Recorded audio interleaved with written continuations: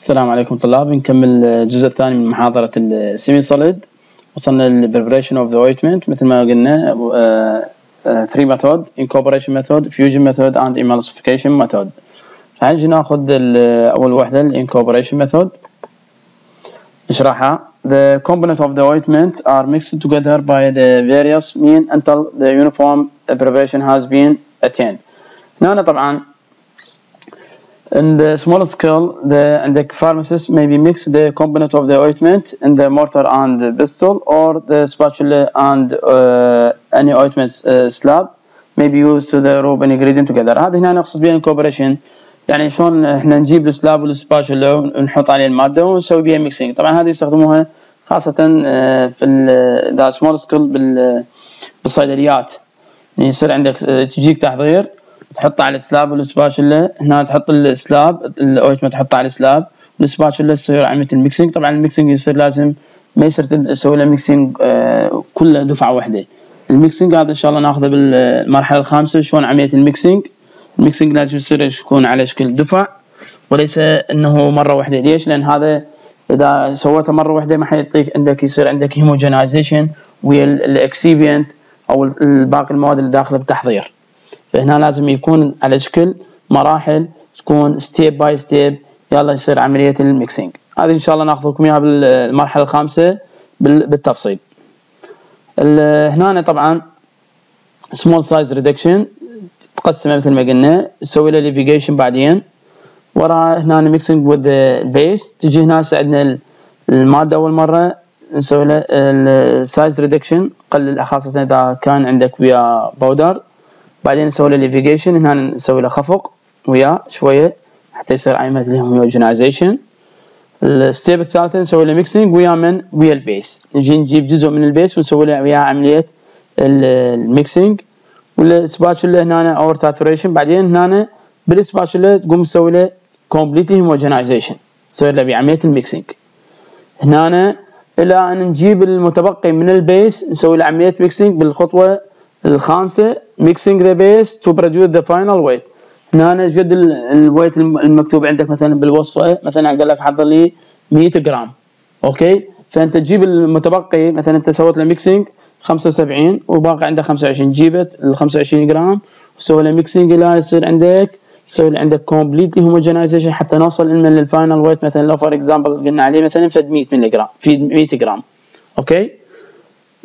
وراها كومبليتلي الهيموجينايزيشن، نسوي عمليه الهيموجينايزيشن نتاكد انه جود ميكسينج صار، وتوزع الاكتيف انجريدينت على كل اجزاء اجزاء البيس مالتي حتى يصير عمليه. وبعدين اخر شيء نسوي له عمليه فيلنج حتى اتاكد انه الاكتيف انجريدينت صارت على كل الاجزاء. فالبيشنت من ياخذ مثلا من التحضير انه كلها تحتوي على السيم اكتيف انجريدينت. ولهذا الميكسينج يعتبر من الطرق كلش مهمة في عملية التحضير. الطريقة الثانية من اسمها فيوجن، يعني تستخدم بها حرارة. By fusion method all or some of the components of the ointment are combined by being عندك هنا melt together and cooling with the constant stirring until they congeal. هنا شو نقصد بها؟ انه يجيبون هنا جزء من المادة او المادة ويسوي له عملية شنو؟ يسوي له عملية ملتنج. نسمى فيوجن يعني تستخدم فيها حرارة. راح نسوي له ملتنج وراها تصير عملية شنو؟ نسوي له كولينج. أول مرة نجيبها نسوي له ملتنج. طبعا ليش نسوي له ملتنج؟ حتى يصير عندك شنو؟ حتى يصير عندك احنا نقول عليه يصير كومبليتلي هوموجينايزيشن حتى نسوي له عملية الميكسينج. وراها نسوي له كولينج، ويا الكولينج أثناء الكولينج نسوي له ستيررينج. هتشتغلوها إن شاء الله إذا يعني كفى الوقت تشتغلوها بالمختبر. يصير عملية ستيررينج. هنا نسوي له ستيرر انت شو يصير بيه كونجلينج يعني يصير هنا يتجمد، يبدي شوي شوي يبرد فيصير مثل كونجل. بهاي الاثناء هاي العملية اكو هنا عندك اكو بعض المواد هي هنا ما حطتها انه مو هي تذوب، هي اصلا موجودة. فشو تسوي هنا تبدأ تضيفها. Generally added the congealing mixture it is being cooling and stir. يعني هنا اكو اذا عندك بعض المواد او الاكسيبيانت ما تحتاج الى ملتنج فتشو تسوي اثناء عمليه الكونجلينج والستيرنج هنا والاسترار شو تسوي؟ تقوم تضيف بين واحد ورا الثاني.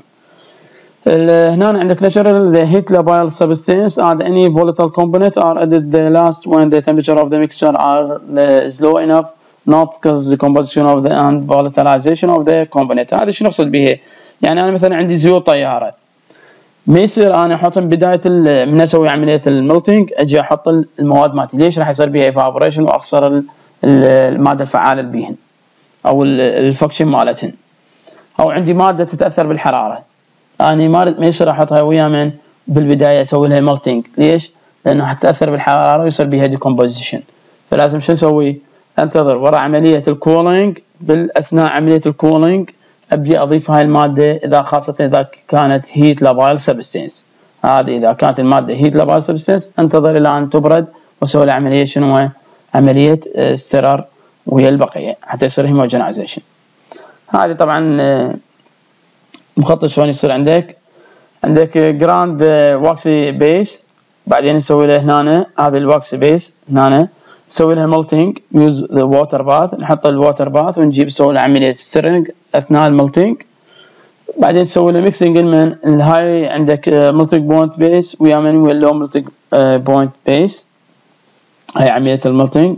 هنا ملت ذا بيس توجذر نسوي لهم ملتنج اثنيناتهم حتى يصير طبعا ليش هذه هنا اللو ملتنج بوينت والهاي ملتنج بوينت؟ حتى يصير هوموجنايزيشن، حتى اثنيناتهم بالريليز يطلعون اثنيناتهم يصير the same release. Dissolve the oil soluble drug ذوبهم اوكي. added the small volume عندك phase عندك large volume phase، هذا تيجي تسوي عملية homogenization small phase وتحطه ويا من تضيفه من لللارج phase، حتى لأنه هو small phase يضيفوا الفوليوم يحطوا من اللارج فوليوم، او هنا السمول فيز يحطوا هذا شنو؟ هاي ليش الهدف من عندها انه يصير هاي الكوردينيشن او الترتيب، حتى هنا احصل على جود هيموجينايزيشن، ليس عندي بعدين بي سيبريشن. اوكي، فالسمول فوليوم هنا اضيفه من لللارج فوليوم حتى يصير بي هيموجينايزيشن. عندك بعدين نسوي له كولينج اندر ذا ستيرنج، هنا اند ستيرنج يعني هنا يصير بيه ستيرنج. سوفت ماس اوف ذا عندك 40 سنتيجريد راح يصير عندك اند هيموجينايزيشن، واخير بيه شي يصير بيه فيلينج. طبعا هي بشكل عام الطريقه انه الماده اي ماده عندك تكون صلده، يعني شلون البيس هذه لازم تحتاج لها ملتنج. الماده تتاثر بالحراره، اي ماده تتاثر بالحراره، اي زيوت، اي هذه شو احطها بنهايه البريبريشن، تاخذوها بشكل قاعده بشكل اساسي. Emulsification and the preparation of the ointment have any emulsion type of the formula. The general method for manufacture involve the melting process as well as in the emulsification process. ايضا هذه هنا عندك في عمليه ايضا اذا تحتاج melting، طبعا هنا كل طريقه هنا تعتمد على من تعتمد اولا على الاكتيف انجريدينت، على التايب اوف ذا اكسيبينت، هل انه تحتاج او ما تحتاج ملتنج. زين، التايب اوف ذا بيس ايضا ياثر لي على عمليه البريبريشن، فهذه كلها اخذ بنظر الاعتبار قبل ما احضرها. اوكي، نجي على الايفالويشن اوف ذا توبيكال دوزج فورم. طبعا هي المحاضره احنا سويناها كانه مختصره، لانه السيميسوليد دوزج فورم بي واسع، يعني معلومات كثيره، بس احنا ان شاء الله احنا ايضا نعطيكم اياها بالمرحله الخامسه بشكل تفصيلي.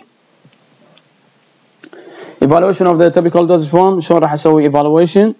نسوي evaluation من البنتريشن، الريت اوف ريليز، الابزوربشن والirritant افكت. اللي من اسم البنتريشن يعني نشوف ايش قد صار عندي بنتريشن.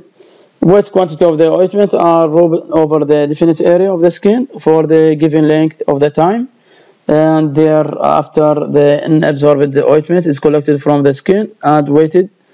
The difference between the two weight roughly represent the amount absorbed. هذا شو يقصد به؟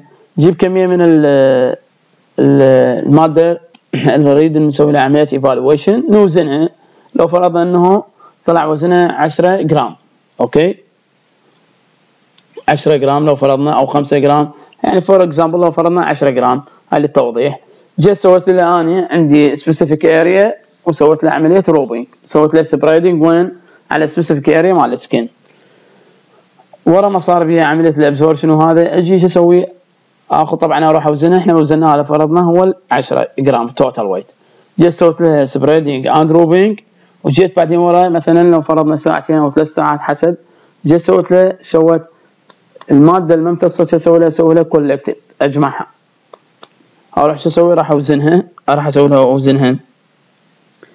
هنا أنا عندي شو اسوي؟ من وزنتها اروح اجي هسه اشوف ايش قد الوزن مالتها، اطلع الفرق مين؟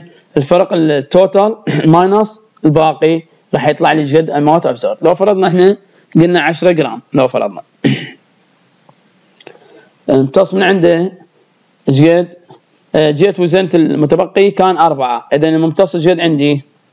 10 ناقص 4 ايش قد راح يصير عندي؟ 6. الستة هي تعتبر هي صار بي ابزوربشن، هاي الاماونت اللي صار بيها عباره شنو هي؟ عباره بنتريشن. يعني هنا ال 6 جرام هي هاي صار بيها بنتريشن، ال 4 جرام بوقت ما صار بيها بنتريشن. فهذه يسوي لها ايفالويشن اوف اوينتمنت، هذه من خلالها نعرف ايش قد صار بيه بنتريشن. الريت اوف ريليز هنا ايش قد كميه هنا صار عندي ريليز. To assess the rate of the release of the medicament, a small amount of the ointment can be placed on the surface of the neutral agar containing the petri dish. نجيب petri dish نحط بيه neutral agar. وهنا if the medicament is bactericidal, the agar plate is previously seeded with the suitable organism. نجيب طبعا على هذا البتري ديش هو حاطين بيه نيوترال اجار، نحط بيه مثلا ستاف اوريوس، ورا فتره من الزمن نسوي له انكوبيشن نحطه ونشوف ايش قد صار بيه زون اوف انهبيشن. نحط له من الماده او الدراج مالتي انا اريد اسوي له ايفالويشن واشوف ايش قد هذا صار بيه زون اوف انهبيشن من هذه الستاف اريوس. اقيسه طبعا كل ما كان زون اوف انهبيشن عالي، يعني هنا عند الريليز شنو هو؟ جود ريليز، والريليز مالته عالي. كل ما يكون الزون اوف انهبيشن قليل، يعني كميه الادراج قد يتحرش يكون قليل وما يغطي لي بحيث سوى لي كومبليتلي كيلينج ان للستاف اريوس. الطريقه الثالثه هي عندنا الابزوربشن اوف ذا ميديكمنت. شلون نعرف انه صار بي ابزوربشن؟ ناخذ عينه من البلد، او هنا عندك فور اكزامبل عندك هنا البلد ستريم. عندك هنا definite amount of the ointment should be rubbed through the skin under the standard condition and the medicament are submitted in the blood, plasma or urine. يعني هذا خاصة أكثر شيء وين يستخدموه بالسيستميك. نجي نحط منطقة محددة من الجسم نسوي لها عندك سبريدنج أو الروبينج. أوكي، ورا فترة من الزمن نجي شو نسوي؟ ناخذ عينات من اليورين والبلاد ونشوف ايش قد نسوي له ايفالويشن، ونشوف ايش قد بيها صار عندك بيها كميه من الادراج، ومن هذا نشوف انه صار عندي ابزوربشن لو لا. هذا تعتمد عليه على كميه الادراج اللي وصل وين للسيستميك. الirritant effect can be also be judged to the certain extent by the inject the ointment into the عندك high muscle under the abdominal skin of the rat. عندك reaction are noted in the interval 24 عندك 48 and 72 and 69 hour. Presence of the عندك patch on the skin within 2 weeks indicate the irritants to the عندك pressing skin. هذا طبعا عدة طرق. اكو طريقة يسوي له injection، يجيبون رات ويحقنوه وين؟ بالمصل اندر the abdominal. طبعا يبقون لمدة 24 او 48 ساعة او 42 او 96 ساعة. هذا طبعا يبقوه حسب الادراج وحسب الالتهاب لايف مالته، يحطوه ويشوفون ايش قد يصير عندك irritation، او يسووه على شكل شنو؟ على شكل باج، ويحطوه على اريا محددة وينتظرون ورا اسبوعين يشوفون هل صار بيه irritation او ما صار بيه irritation. هذه طبعا يحدد لك انه اذا صارت طبعا الروتيشن شلون يصير عندك؟ يصير السكين يصير ب ريد كلر ويصير ب مثل البقع الصغيره. هذا يعتبر انه الدراج يسوي لك irritated، انه كانه يصير منطقه كلها حمراء، فهذه يعتبر الدراج انه irritant، فهذه ما يصير استخدمه. ثانك يو فيري ماتش. هذه هنا تنتهي محاضره السيمي سوليد دوسج فورم.